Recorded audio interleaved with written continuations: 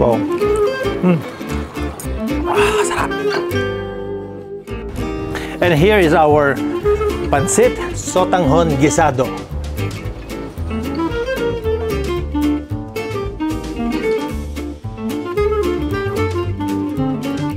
Hello and welcome to Goma at Home. Today we are preparing gisadong sotanghon, no? So we have vegetables, we have shrimp, tapos i-stir fry natin, lagyan natin ng scrambled egg on top. Okay? But before that, I'd like to congratulate the athletes of Ormoc City who performed very well sa katapos lang ng Eastern Visayan Regional Athletic Association for winning 90% or more than 90% of all the gold medals, no, in all the sporting events available sa Evra. So congratulations for training hard and for playing well for the city. Okay, so simulan natin. Let's do our gisadong sotanghon. Okay? So unahin natin yung mga ingredients natin. Unahin natin itong garlic and onions. Yun. Okay.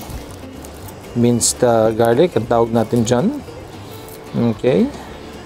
At alam nyo ba na ang garlic is like an antibiotic. It's very strong, no?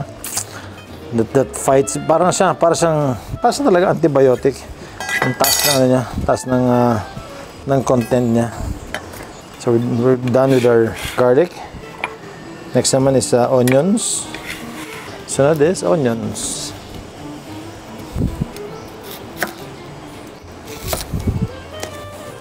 Okay.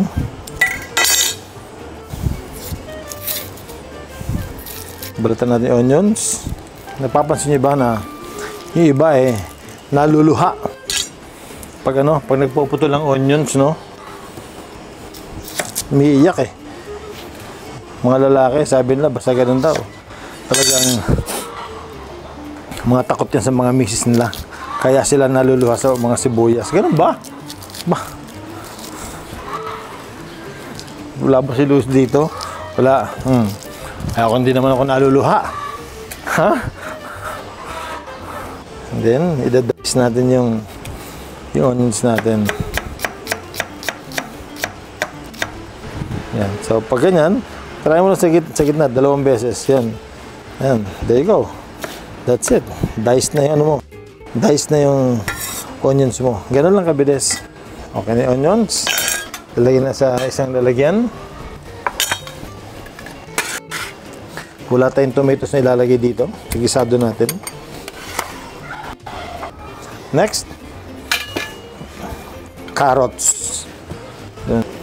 Good peeler. Ito lahat tong mga vegetables dito. Pre-wash na to. So just peel our carrots. Yun. No? Yan. Kaya natin dulo. Okay. There you go. Okay. Ito, gusto natin medyo hindi masyadong malapad yan. So, pino lang yung putol natin. Ganun lang, oh.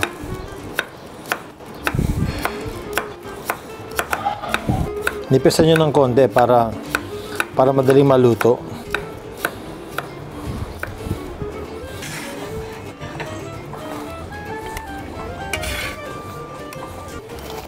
Chili natin. Red pepper na to. Hindi ito manghang, pero flavorful naman. And then, putulin natin ng pahaba. So you'll see that our vegetables are cut into different sizes, no? Para pag present mo sa plate mo, makikita mo iba-iba yung sukat, iba-iba yung kulay, no? It will look appetizing sa plate mo. So we're done with this. Dapli na to. Yun. Next, cabbage. So we'll take out the outer skin or the foreskin. Okay. And then, gamit natin ng kalahati lang. And then, putol. Tanggal natin yung core. Yan, kasi matigas to eh. So, you want to cut that, no? Tapos yun, putulin natin ang manipis dito. Yan lang, ganun lang, oh.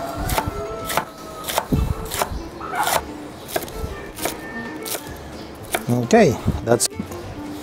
So, we have our vegetables already.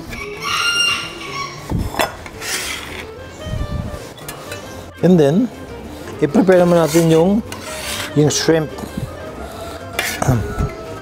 And you want your noodles to be flavorful, no? So anong gagawin natin?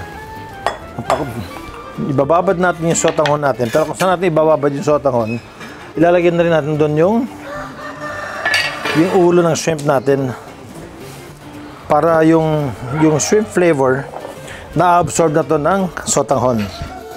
Alright? So tanggalin niyo yung ulo. Yan, oh. Tanggalin niyo yung ulo, shrimp. Tuloy natin ito. Okay.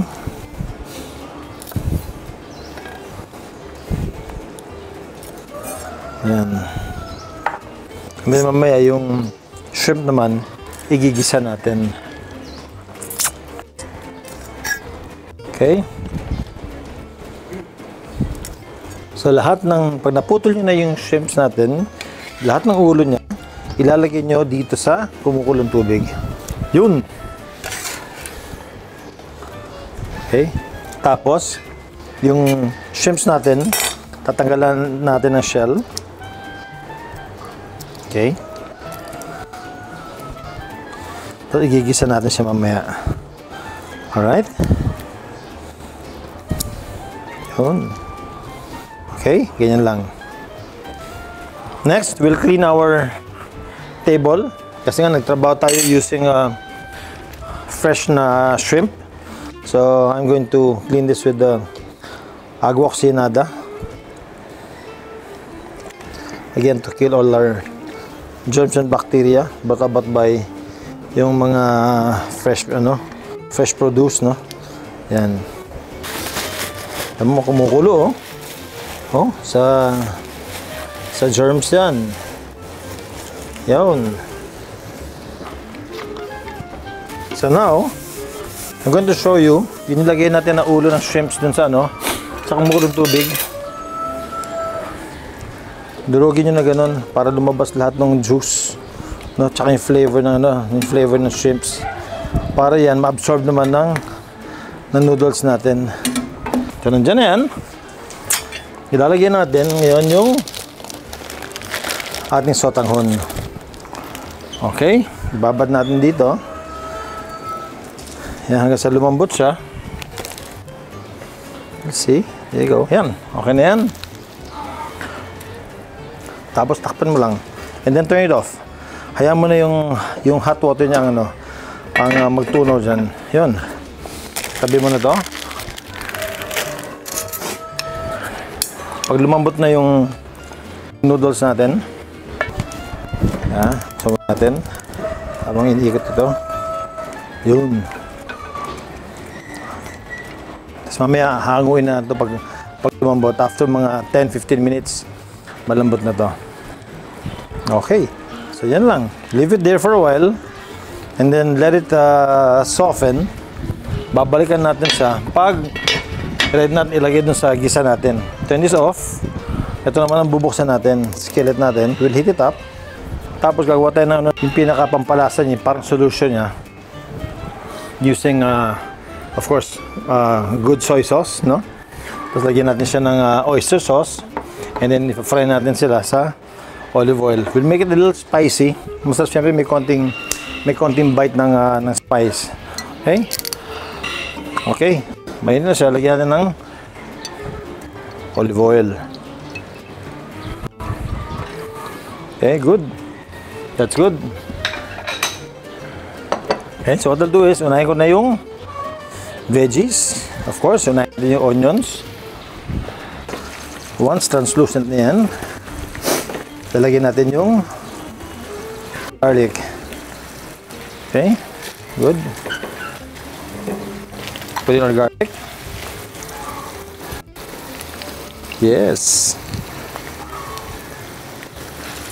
ilalagay ko na yung pasayan. So early pa lang, bibuild up na natin yung flavor natin. And then habang hinihintay natin yan, I'm going to crush some pepper. Nilalagay natin dyan. Okay. And some salt. Pero meron ka ng toyo, so dahan-dahan lang sa salt. Ang gagawin mo is, kukunin mo na yung taste mo dun sa oyster sauce at saka sa toyo.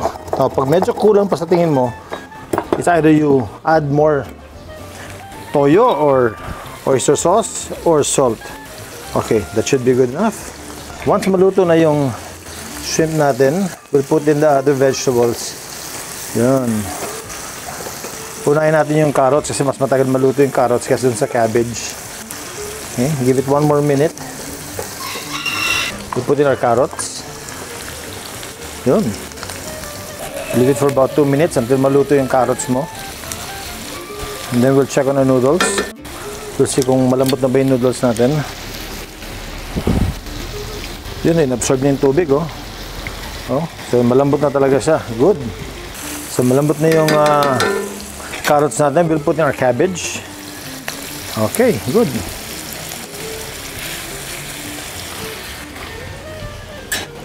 Lagyan na rin natin to. Yung bell peppers natin.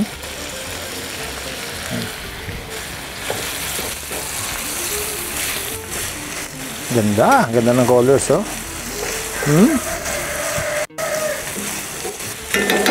Dito, at this point, lagyan natin ng ano, toyo. Dito ko haluin. Hindi siya mag-clump, no? Toyo is there. And then the oyster sauce. Buksan natin. Yun. We put in about 4 tablespoons of oyster sauce na mixture. So, lagyan natin ng pepper para medyo spicy siya ng konti. Okay? Haluin natin. Bakit yun nahalo? Para hindi siya hindi siya clumpy ba? Pwede ko siya scatter maayos. Yun. Yes. Yan muna. So, yan muna lalagyan natin. Adjust tayo mamaya. Halo muna. And then we'll put in our noodles. Okay? Yan na. Punin ko rin yung noodles natin.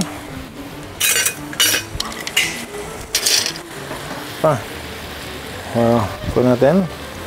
Hanguin natin yung noodles natin. Lalagyan natin dito sa kabila. Yun.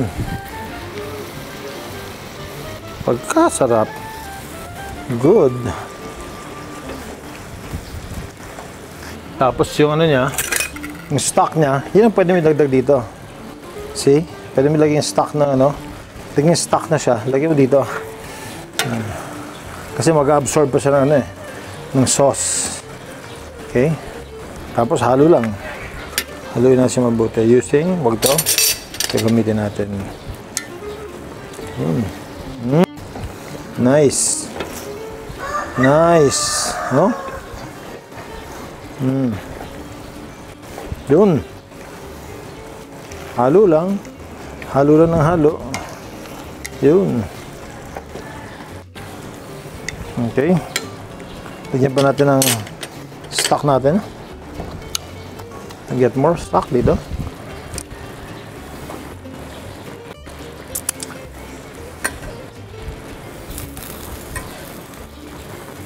Tapos halo lang. Yan. Halo lang na halo. Let me try it first.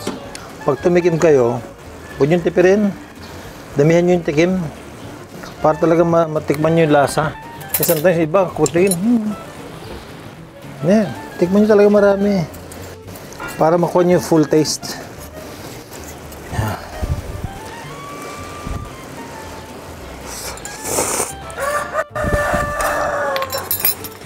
We'll add more. Our toyo and I'll add a little more oyster sauce. I'll put this on the side. You know. On the side na lang. And then saka siya haluin. Okay? Good, diba? About 2 tablespoons lang. There, then halo. Okay, you can turn this off already. Then haluin na natin siya. Yun! Ganda! One last try.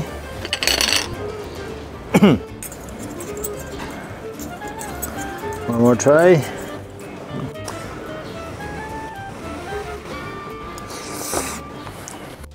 Oh, sarap. And some eggs. For this one, siguro put in about 4 or 5. Pepper.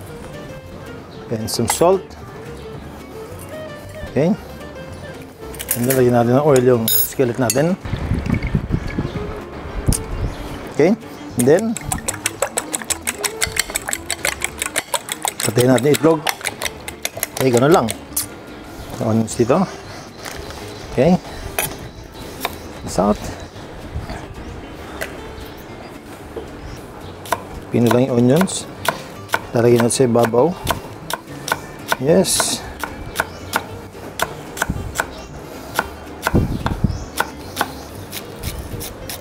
Okay. So, 2 layers yan. No? Yung unang layer dito, yung lagay ko na dito sa pansit natin. And then yung may iwan, mamaya yun, pag nalagay ko na yung eggs. And then, lutuin natin tong eggs natin. Yan lang, mabilis lang. No? Yun, ganyan lang. Plato. Yan. Yan. Just keep on mixing it. Madudurog siya. No, at this point, pwede mo na siya isara. Yan, ganyan lang. Yan, no? Durugin mo lang siya. Yan lang. And you're done. Done with your egg. Putulin mo lang. Yan. Ganun lang. And then, just dump it here. Iwan na tayo mamaya ang konti for presentation natin. Yan. Yan. There. And then, halo ulit. Mix, mix. Ganda. Ha?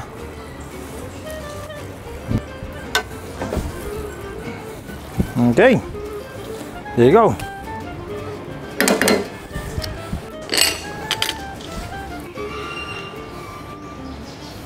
That's it.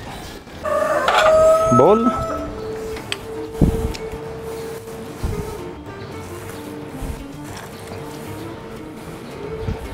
Ooh, nice.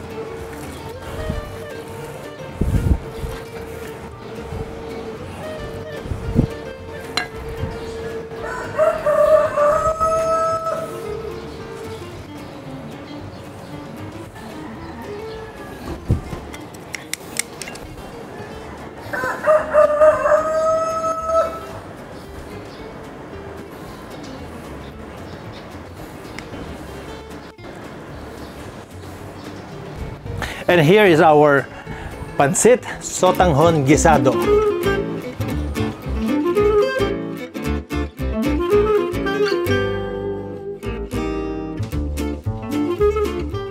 So here comes the best part. Siyempre, titigman natin yung finished product natin. Nice, oh.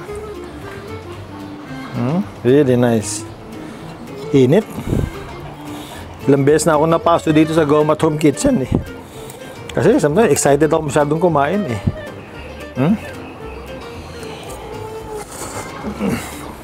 Wow.